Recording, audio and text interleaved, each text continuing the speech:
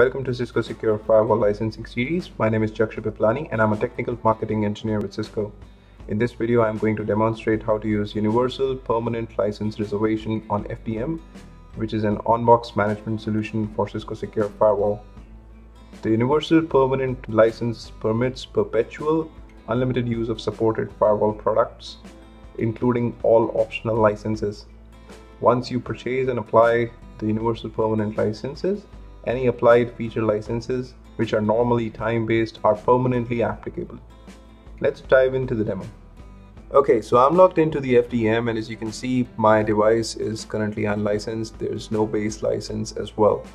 And to go ahead and register the device, I need to go into Smart Licenses. So let's go ahead and select View Configuration. This device is currently using the token-based licensing, which is the default. And in order to go ahead and switch to Universal PLR, you have to go ahead and select this gear icon and select Switch to Universal PLR.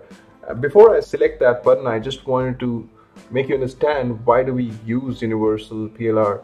So these are typically used in air-gapped networks in which there is no path to the internet. These are high security networks where you want to prevent any possibility of external entry and attack. Basically, cannot register the device directly to the Cisco Secure Software Manager.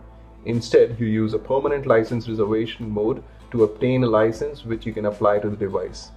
So once I go ahead and select this switch to Universal PLR, I'm asked to select a performance tier, which is FTD v20, the recommended one.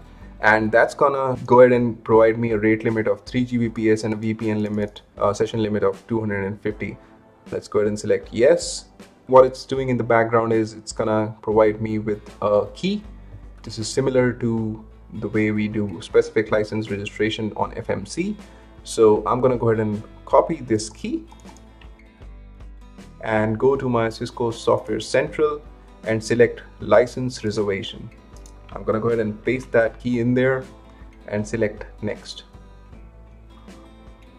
Now it's gonna ask me to select the license, and as you can see in the previous window on the FDM, you saw that I had a rate limit of 3 Gbps. So I'm gonna go ahead and select that. Select next, and the quantity to reserve is 1. I'm gonna go ahead and select generate an authorization code and copy that authorization code to the clipboard, go back to the FDM and paste in the authorization code and select register.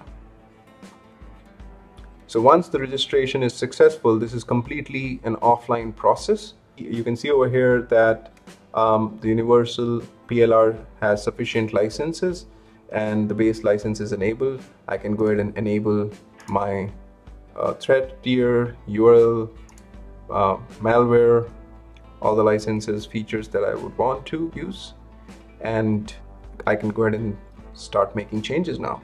This concludes this session. I hope this has been informative, and I would like to thank you for viewing it.